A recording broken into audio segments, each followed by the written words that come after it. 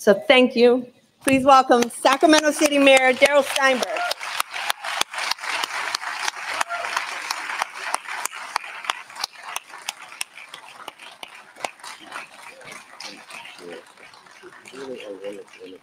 Thank you.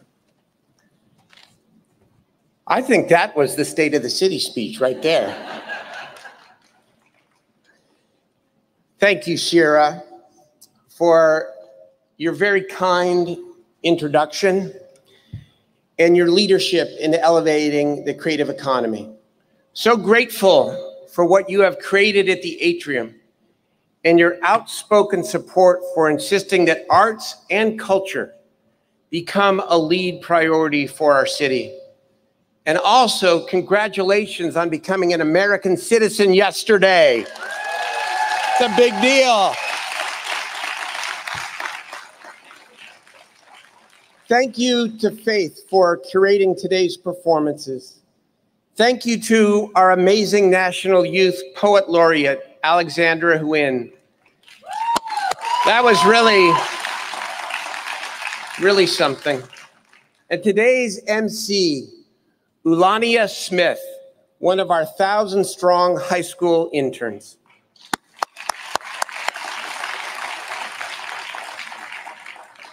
Thank you to all my council colleagues, who I will speak about more in the next few minutes. Our city manager, Howard Chan, and his incredible team. I could not ask for a better partner or city manager in the city. Thank you to all of the dedicated city staff. A special gratitude again to our public safety first responders, our firefighters and police officers. I want to thank my own team. I am so blessed to work with the people that I work with and could not do any of it without you. I want to thank all of the people who work on the 5th floor at City Hall for giving their all to the public service. I want to thank all of the other public officials who are here today who have joined us, and I believe former Mayor Heather Fargo is in the audience. Let's welcome Mayor Fargo. Thank you to my wife of 30 years, Julie Steinberg, for being here today. Longer than my mayoral term, by the way.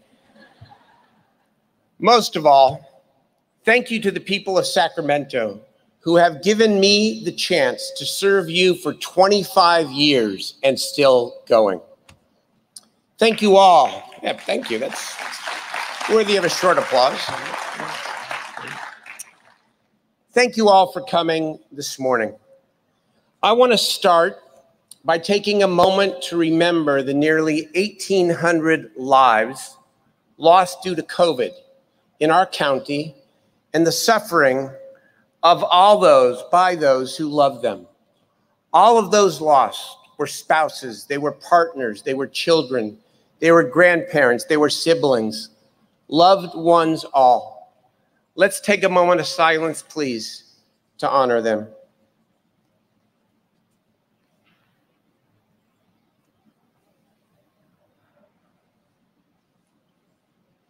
Thank you. How do you write a speech after a once-in-a-century pandemic that so dramatically changed our lives? Do you choose stories of inspiration and overcoming, or do you focus on the immensity of the loss and the hardship? Do you talk about all the problems, or do you set all the hard stuff aside and just celebrate the fact that we are together once again? Do you speak about all that we have in common or the real divides in our communal life? Of course, I know the answer. If we are going to be real, we have to talk about it all. Just like the experience of our own lives, the state of our city is complicated. We are at once growing, we are thriving, we are a destination for others, we are joyous, and we are together. We are also hurting, we are imperfect, and we are sometimes divided. Why should the experience of a city be any different than the human experience itself? The last year has been hard on everyone, and most of all for those who have suffered real loss. But our city has also persevered. And that's why we are able to gather here today at one of the shining examples of Sacramento's future. Look around you. This beautiful convention center, next door to this new performing arts center, bounded by this new community space, defines the possibilities for our city center. Even in the worst times of the pandemic, even as so many businesses and workers and people suffered, the work on these vital projects never stopped. So many ways throughout time it has been said, and it is so true. We can't always know what great challenge is coming our way, but we get to decide how to respond. We can choose whether to cower and complain, or we can choose to care for one another, to fight through, and to help make it better. We made the second choice. We always do in this city. While this year has been unique, in many ways, it has only elevated who we have always been. For Sacramento is one brave city. Bravery is more than visible acts of courage.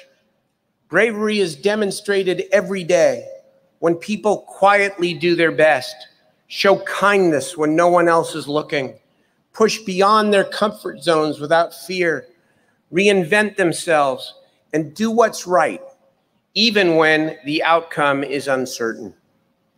This building, these two buildings, are big visible signs of rebirth, with conventions scheduled well into 2030, including the Unified Wine and Grape Symposium for 10 years, Mike Testa.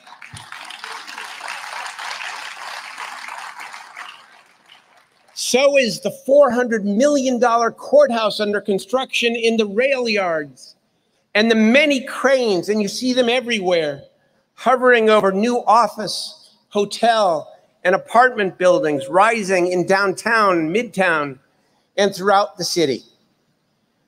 Even more momentous are the brave investments in Sacramento that people have been making these last months, confident that their community will support them as we reopen. Just a few blocks from here, on K Street, two friends are living their dream of bringing Nashville hot chicken to Sacramento. Cecil Rhodes and Jake Bombard opened Nash and Proper in the middle of the pandemic. And even though most people are still working from home, there's often a line out the door. Thank you, Cecil and Jake. And Gabby Martin and Soledad Mendez also took a leap of faith when the pandemic cost them their jobs in the beauty industry. They used the technical assistance they received from the Hispanic Chamber of Commerce as part of the city's COVID relief effort to strike out on their own. 3 days ago, they cut the ribbon for their new Gabello Salon on Merchant Street in downtown. Thank you for living your dream.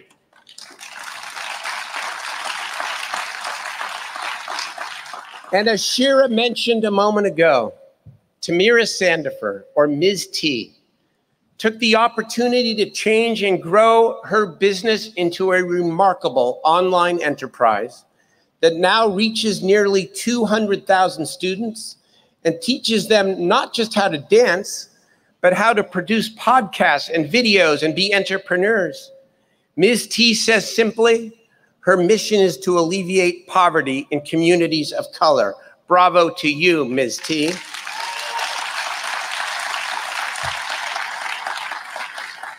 And two guys from South Sacramento, Dennis Sidnor and Erica Vila, launched their own mobile kitchen when they lost their jobs as line cooks due to COVID.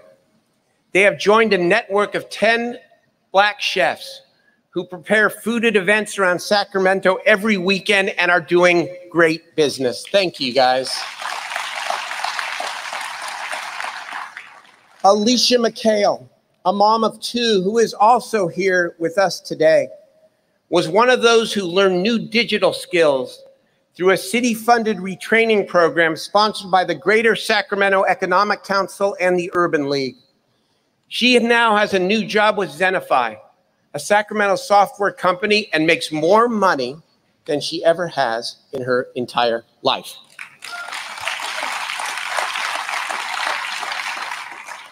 There are thousands of these kinds of stories in our city, stories of holding on, of starting over, and of people struggling themselves, but helping others having even tougher times.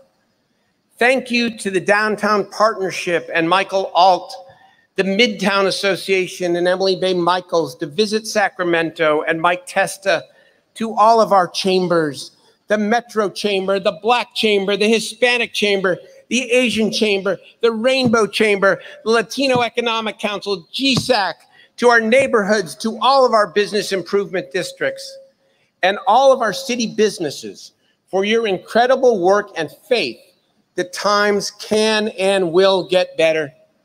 And thank you to the Central Labor Council, the Sac Sierra Building Trades, and all of the community-based organizations for having that same faith. The Downtown Partnership reports that more than 24 new businesses have opened in our downtown since March of 2020. This was during a period when nearly all of our office buildings were empty as people worked from home. Amid so much pain and uncertainty, so many people were brave enough to remake their organizations or even themselves to continue thriving. Arts groups went online with virtual performances and exhibits. Gyms took their classes outdoors. The city proudly launched Great Plates with more than 40 restaurants staying in business by making meals for seniors, which were delivered by drivers from Paratransit, United Cerebral Palsy, and Lyft. We retrained 2,000 workers who lost their jobs.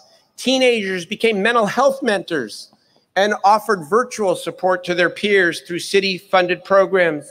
The Fuel Network made sure that our undocumented neighbors were able to get vital assistance during a scary and an uncertain time. All these brave stories add up to an economy ready to take off, and we have pride here too, by the way.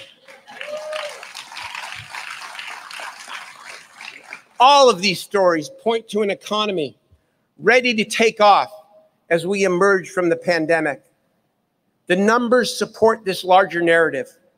More than 3,764 housing permits were issued in Sacramento during 2020, the highest number since 2006, before the Great Recession hit. A third of those will be affordable to people making less than $48,000 per year. Not enough, but we're getting there. And our metro population grew by 34,000 in 2020 as people, mostly from the Bay Area, opted for a better quality of life. COVID was not the only test of Sacramento's spirit this year. We saw quiet bravery in the way thousands of people picked up signs and marched to protest the murder of George Floyd and to demand that they be seen and heard, that their lives be considered precious and worthy of protecting. The anger that people felt over such a gross injustice was righteous. Most people protested peacefully. Some did not. Many businesses suffered unacceptable damage. The Sacramento we know and love is defined not by the broken glass, but by the peaceful protesters and the hundreds of residents who came downtown early the next morning to clean up that glass.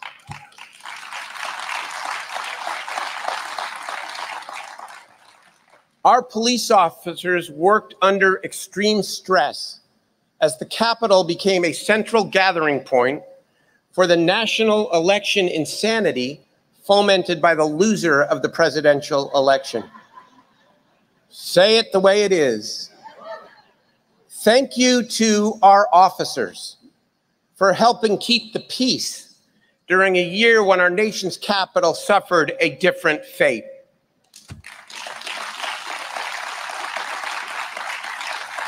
Now, saying thank you to our officers and insisting on real police reform may not please the Tuesday night callers from either side at the City Council, but sometimes being brave means acknowledging and respecting multiple truths, even if it leaves the loudest voices unhappy.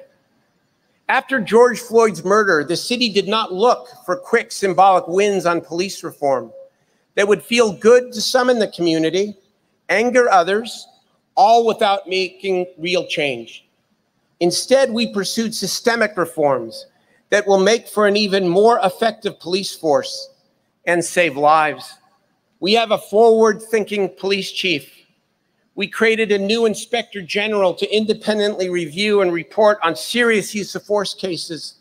We launched a new city department to begin shifting non-crime related calls from the police to social service responders. And last month, we passed one of the strongest limitations on deadly force in the country. Our work is far from complete, but I will tell you, it makes me proud that our city both respects and supports our officers and is not afraid to push for and embrace needed change.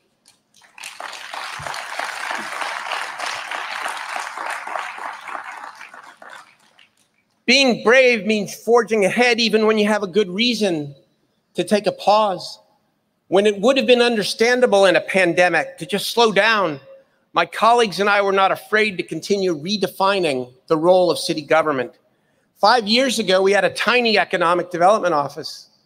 5 years ago, the original 2012 Measure U directed most of the new tax revenue to traditional categories of public safety and basic services. Traditional public safety and basic services remain a core priority. But 5 years later, it is no longer our city's only core priority. Between the city's general fund, the 2018 Measure U expansion, and the federal CARES Act funding, Sacramento has invested almost $200 million over the past 32 months directly into the community for private sector job creation, for youth, for workforce training, for small business assistance, for the emerging creative economy, and affordable housing and homelessness.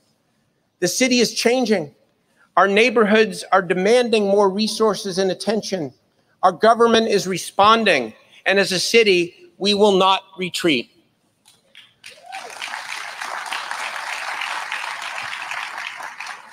I wish that I could end the speech here. We could celebrate all that our city is becoming, all the great stories from this past year, and feel better as we walk from this beautiful plaza. But that wouldn't be honest, and it wouldn't be good enough, for our work is far from finished. Too many people are hurting. What's wrong is visible before our very eyes. We must be brave and lean in, not look away. There is a growing feeling that too many parts of the city are not clean or safe. Our downtown still has too many boarded up buildings and vacant storefronts. The economic and racial divide is still too vast. The gang and gun violence epidemic has shattered too many lives. We have made affordable housing a core priority, but the need overwhelms the supply. And of course, nothing is more heartbreaking and frustrating than the seemingly endless tragedy of homelessness, untreated mental illness, and drug addiction. We cannot wish away any of these challenges. We must always choose to be the brave city that our people deserve. None of these challenges are easy, and none is greater than unsheltered homelessness, mental health, and addiction. This challenge, unfortunately, dominates our agenda. It is a housing affordability crisis. It is also a clear failure of a still broken mental health system, a cause to which I have devoted my entire public career. It is the last degradation for thousands mired in deep poverty. And it is a profound failure of public policy, as I will explain in a moment. The problem has grown worse during the pandemic. We have not yet seen the results that we want to see, but I believe we have laid the right foundation. I know what you are thinking. We've heard it all before. You ran the first time for mayor on this. Is anything we are doing or planning really going to make a difference? So let's have an honest conversation about what we have done and what it will actually take to make the problem visibly and demonstrably better. The irony of the current situation is over the last 4.5 years, according to Sacramento Steps Forward, our collective efforts have helped, hear this number, 13,449 unsheltered people attain permanent housing.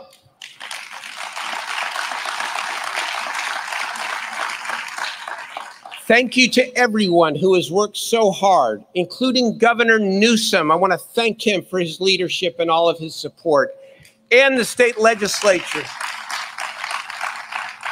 Bridget Dean, Danielle Foster, our city staff, Lachelle Dozier and her staff at SHRA, the County of Sacramento, Lisa Bates and Sacramento Steps Forward, and dedicated nonprofits like First Step Communities, Volunteers of America, City of Refuge, St. John's, Weave, and Hope Cooperative, and many others.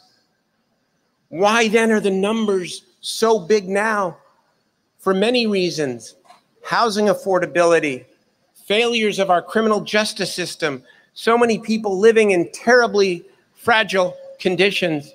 People are becoming homeless faster than we can get people the help that they need. What do we do? For starters, we must prevent more people from losing their housing. Between the city and the county, we now have $100 million for rental assistance to slow down, I hope slow down, to stop the inflow of people becoming unsheltered. We have established a whole new city department to assertively reach out to people in the innumerable tent encampments, offering a path to stability and a roof to the thousands who want to begin changing their lives. We are opening the X Street Navigation Center in late summer, thanks to Vice Mayor Jay Chenier. That's another 100 beds on top of the Meadowview Navigation Center.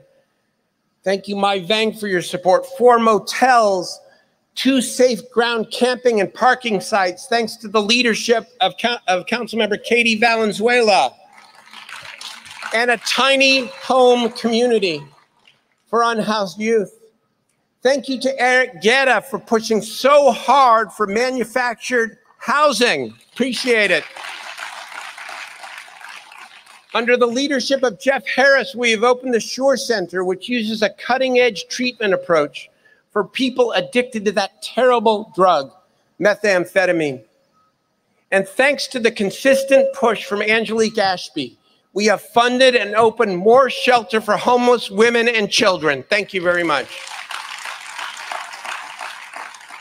In July, we will pass a comprehensive master siting plan to establish at least 5,000 new beds, roofs, and spaces, hopefully more. It's a big step. No other city has tried this. Once it is passed, no more fighting site by site by site. I want to thank, yeah, that's worth an applause, by the way. because that's what holds us back and slows us down. I want to thank the Urban Land Institute for showing us that projects to help the most vulnerable people can be designed to enhance neighborhoods, not harm them. The city is not a mental health agency. It's not what we do. That's why our partnership with the County of Sacramento is so crucial to making a breakthrough. We need each other. The city will provide most of the sites for shelter, for safe ground, for tiny homes, and for housing. That is the master plan. We need the county services so that people we house and shelter stay housed and sheltered. Our collaboration with the county is already underway. We are working closely to find the best site for a comprehensive campus for the unsheltered people who are most chronically disabled. Let's pick that site together before the end of the year, and let's get going.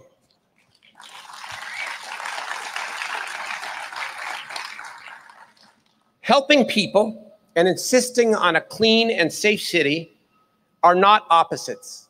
They must go together.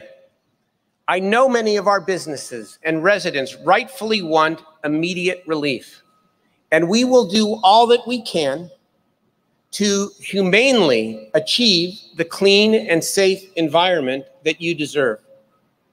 But the courts have made it abundantly clear that we have neither the legal nor the moral authority to move encampments unless and until we create enough roofs, beds, and spaces to offer those living in tents or RVs under the freeway, on Ahern, on the Parkway, on Commerce Circle, on Roseville Road, and in so many disparate corners of our city, a safe and dignified alternative.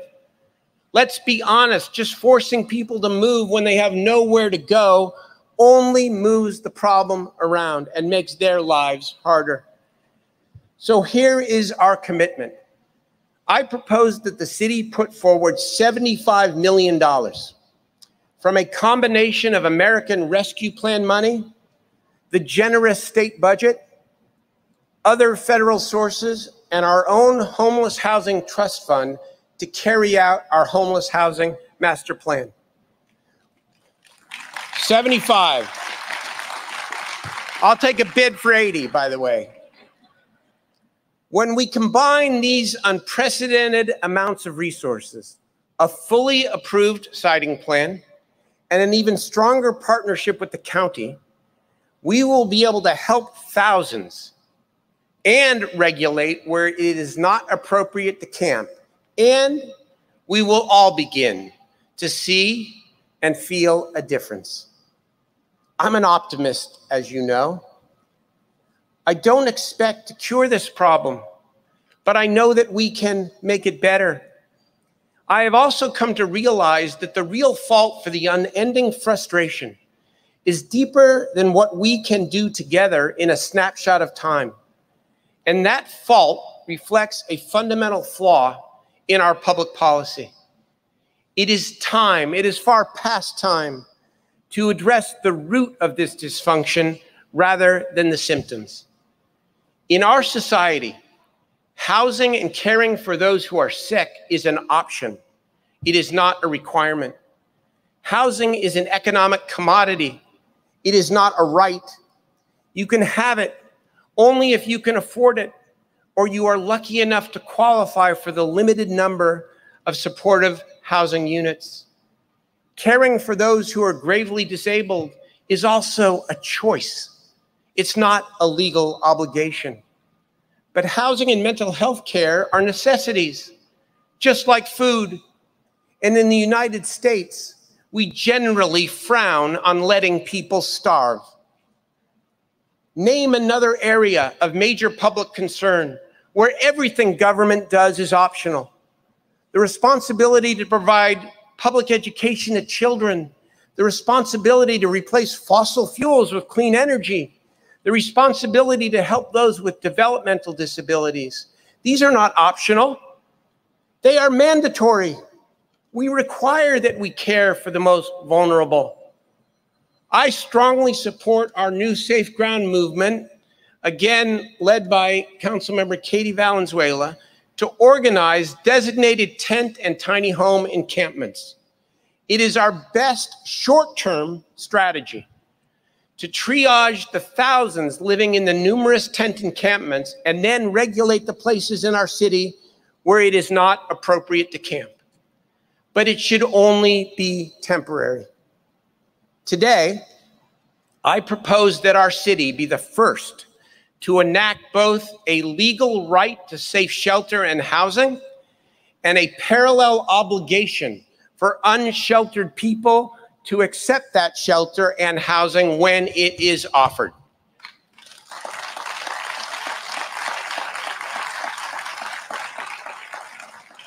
No city or state that I know of has paired such a right and obligation together.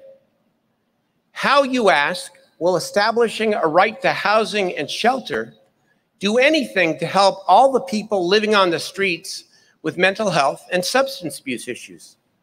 For many people who become homeless for economic reasons, and there are many, early intervention and a housing voucher or a temporary shelter will be all that it takes. For those who have been chronically unsheltered for so long, housing alone, without services and intensive treatment, most often will not succeed. The county took a big step last month by approving a program to mandate treatment for the most severely ill by opting into what's called Laura's Law. The city does not have the authority to create a right to treatment, but requiring ourselves to provide shelter and housing and requiring people to accept it when offered is the best proxy we have to get people the help so many so desperately need. Simply put, we cannot help people who are living with serious mental illness and substance abuse until they come indoors. We can't help people, thank you. We can't help people who are suffering when they are living under the freeway. It's common sense. This is more than semantics. For those who think such an audacious idea is ahead of its time, the time may already be here. In Los Angeles, federal judge David Carter has issued an order calling for the city to offer housing to everyone on Skid Row by October, with staggered deadlines for women, men, and families, thousands of people. Judge Carter's order also documents the disproportionate way that homelessness afflicts people of color who historically have suffered massive economic and housing discrimination in Sacramento and every other American city. I would rather have Sacramento bravely lead than follow. Let's do it ourselves without a court order.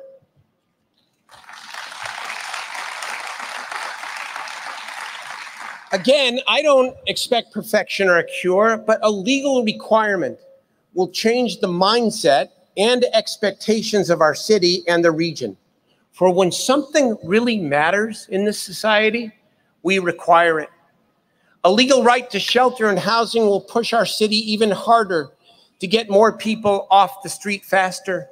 A legal right to shelter and housing will clearly state our community policy that everyone should live indoors. Rights and obligations must go together. I do not believe that most unsheltered homeless people want to live outdoors. I also do not believe that living on the streets in squalor is a civil right. People who live unsheltered for lengthy periods of time live on average 25 years less than people who are safely housed. Our society has long grappled with the delicate balance between individual liberties and protecting people from endangering themselves or others. We are not going back to state hospitals, nor should we. But sometimes the pendulum swings too far. There is no liberty in dying alone on the street. Sometimes people are so ill that they cannot help themselves. A legal obligation to come indoors compared with a legal right to come indoors can be the difference between life and death. I refuse. The community refuses to accept the present reality. I will write and propose this law with my colleagues in a fair, achievable, and comprehensive way. It's all in this city. We have no other choice.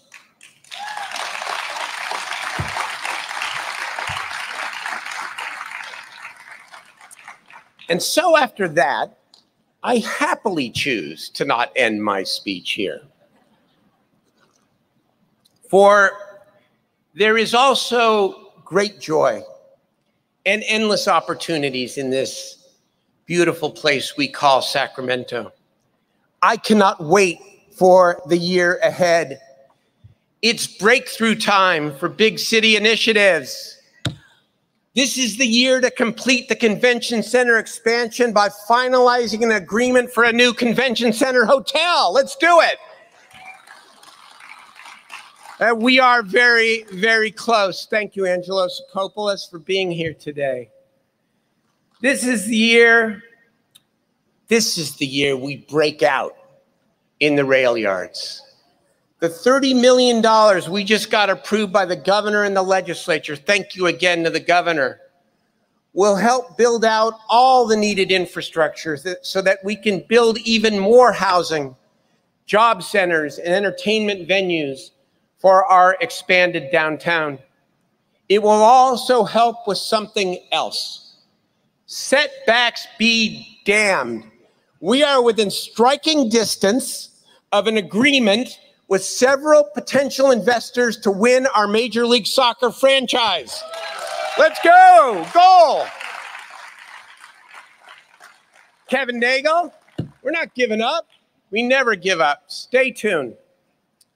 This is the year we're going to open the SMUD Museum of Science and Curiosity. Let this iconic project be only the beginning of making the Sacramento River waterfront the gathering place for residents and visitors alike. Jeff Harris has been pushing something. This is the year we will get started on a real plan to make the River District into the next R Street, a warehouse district that comes alive as another great destination in our city.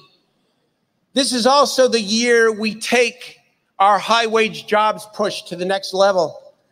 We will fulfill the 8-year-old promise made to the people of Natomas to welcome 3,000 high-wage jobs at the new California State Hospital and Medical School on the old Kings Arena site.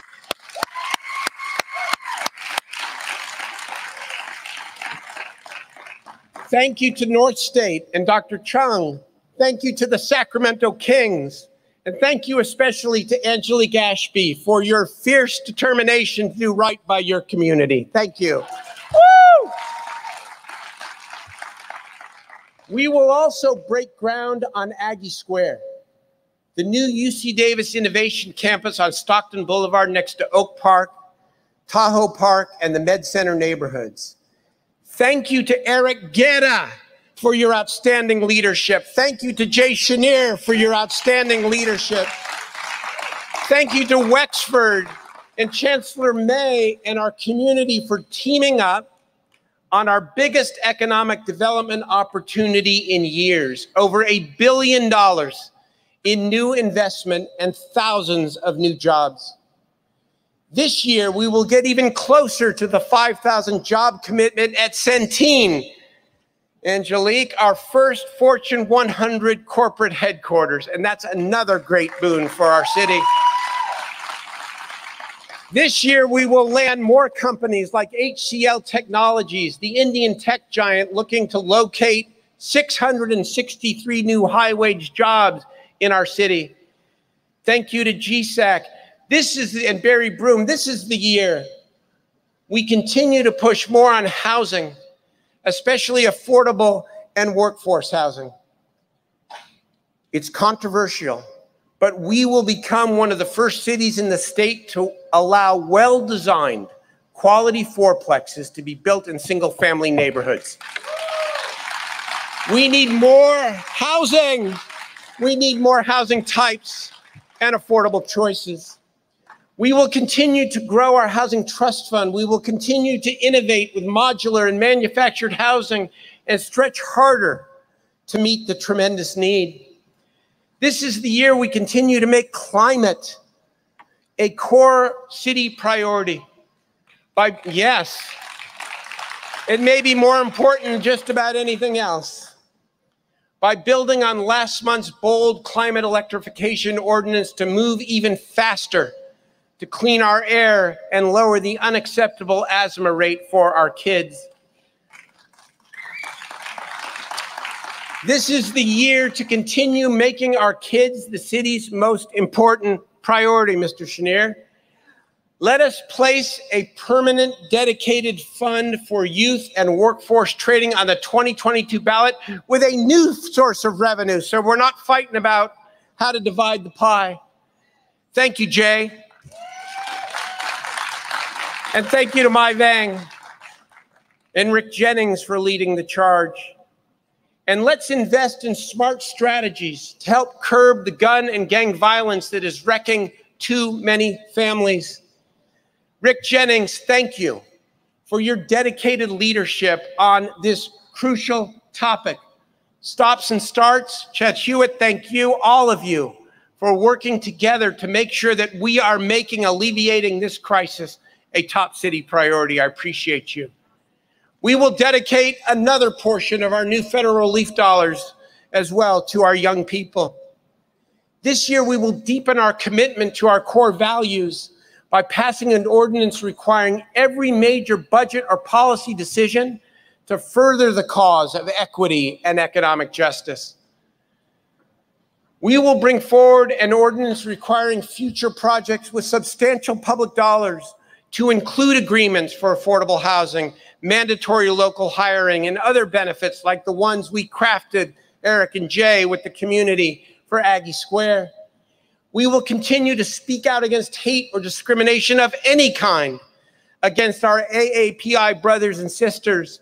The same goes for any community, the LGBTQ community, the Muslim American community, the Latino community, all of our communities that are marginalized or attacked in any way. We will develop a funded reparations strategy with our African American community to build more African American entrepreneurship and home ownership. All of this and more is possible in part because we have more federal and state help than ever before. Again, thank you to Governor Newsom, our congressional and legislative delegations for fighting so hard for us. Sacramento is going to receive $112 million from the American Rescue Plan in our community. In a few weeks, I will propose a specific strategy for four vital categories: revitalizing our business corridors, starting with the downtown, a fund for youth and gang intervention and workforce training, a fund for addressing homelessness, and a fund for shoring up essential city operations, including rewarding the dedication of our excellent city workforce. 2020 showed us what we could do with smart, focused investments. Our $89 million in federal CARES Act spending produced dramatic change all over our city. We've talked about most of the key investment categories I will propose for the new federal money. Let's finish this morning by talking about why investing in our small businesses and our historic business corridors is so important. Downtown and the historic corridors are at the heart of our changing city. They need and deserve our attention and resources. They are not asking for a major hand out, just a hand up to support their own smart investments across our city. Vice Mayor Chenier has spent the last 6 weeks leading an intensive effort with the business community to ask the key question: what is the most important thing for you to reclaim the momentum that we all felt before the world changed. It's not that complicated, our vice mayor heard over and over. Help us with a modest amount of resources to create a welcoming, clean, and safe environment, and we will do the rest. So let's say yes. Let's make alfresco dining permanent and remove all of the regulatory obstacles that could get in the way. Let's say yes. Let's pay directly from the city relief funds to remove boarded up windows from downtown businesses and replace the glass. Let's make our storefronts look like storefronts again. Enough of the unsightly buildings. Let's use persuasion, prizes, whatever it takes to convince more state employees to return to their offices and shop and eat downtown. Our great city team is working with the Downtown Partnership on a program to reward people coming back to work with a chance to win big prizes. Seats at the Tower Bridge dinner, backstage passes to Aftershock, maybe coffee with the mayor. Second prize, 2 coffees with the mayor. And that's just the beginning. Let's put our arts leaders like Faith McKinney, Liv Moe, Marie Acosta, and Shira Lane to work by letting them enliven more of the underutilized spaces in our city. And yes, we will also set aside American Rescue Plan funding to continue our investment in building the creative economy here in Sacramento. Let us close the streets and host so many festivals that it becomes hard to keep track of all the good and fun that is happening in this city every day and every week. The downtown and the midtown are our core, but so are our other historic commercial corridors. Councilmember Laloe, a new council member who is working very hard on behalf of North Sacramento, joined here by the former North Sac council member, Rob Kurth. Councilmember Laloe is working very hard to organize and remake Del Paso Boulevard and other parts of North Sacramento. We need to support him and the people of North Sacramento with millions, more than a couple million, millions of dollars for a focused economic development effort in North Sacramento.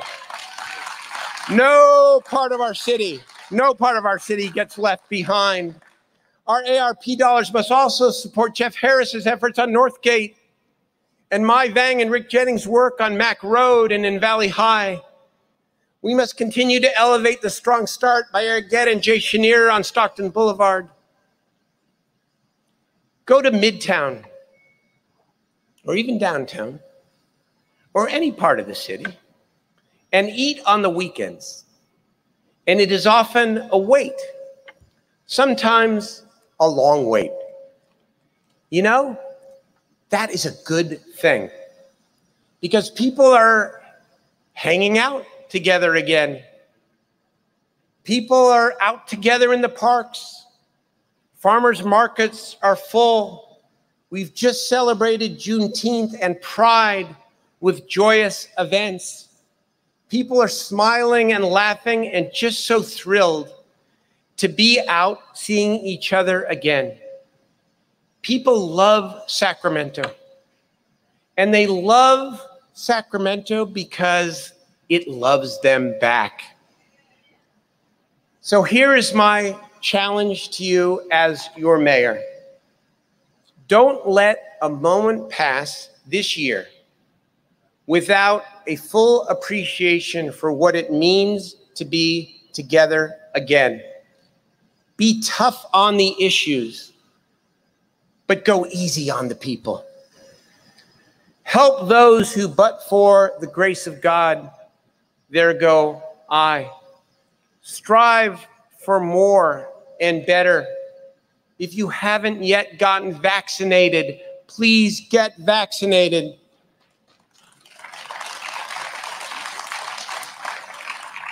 Love our city and all of our people. After this past year, there is nothing we cannot overcome together. Thank you very much, everybody. Did you go get the bands up? Thank you. Thank you. Thank you.